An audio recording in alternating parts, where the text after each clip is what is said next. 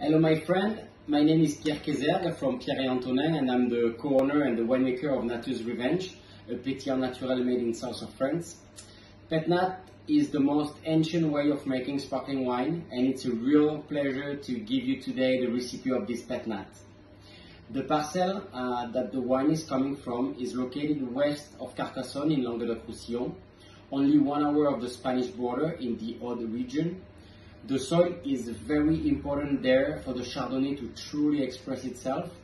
We are looking at a terroir of mixed clay and limestone with some shales and sandstone that are key to have freshness and a good balance in this Pet Nat. In these mountains, we are near the Pyrenees, so the Chardonnay can fully express its potential. The parcel has been organically farmed since it was planted in the 80s. The Pet Nat Nature's Revenge is a non-interventionist wine. We let the nature do its work. There is no additional of sugar, yeast or any sulfites throughout the entire process. The wine is still when it's bottled and the sparkling fermentation takes place inside the bottle. So there is no manipulation such as filtration or additional of anything, which is the reason why the wine presents a little cloudiness. This is completely natural, so is the wine. This is the bottle.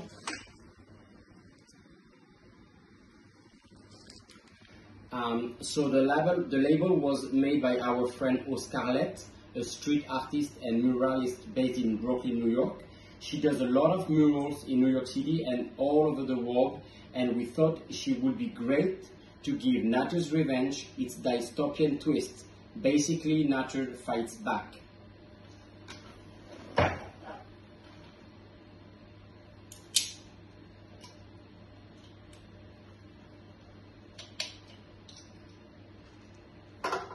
It's very important to open it slowly, since the wine is truly alive.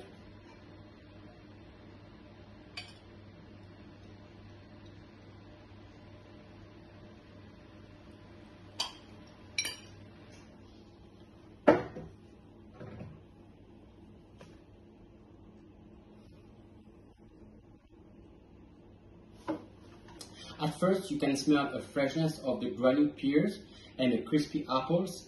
Then you will get some honey wax note.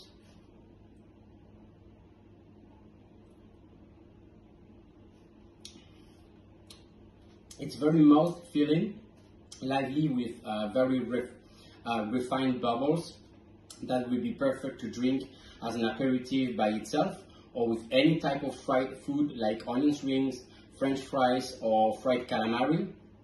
I hope you enjoy this wine as much as we had pleasure making it. Cheers et à bientôt.